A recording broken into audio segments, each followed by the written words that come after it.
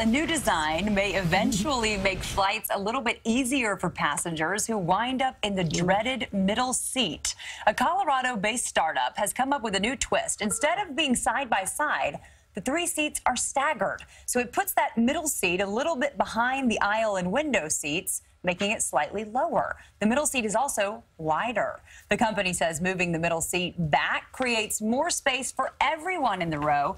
It also could put an end to jostling for elbow space since the armrests are different heights. Are you middle, aisle, window? I am never middle. I do not want the middle. No. I like aisle. I like aisle too, because I always have to go to the bathroom. Exactly. And I don't want to crawl over someone sleeping. You like window? I like window because I can rest against it, and I will happily say, excuse me, sorry.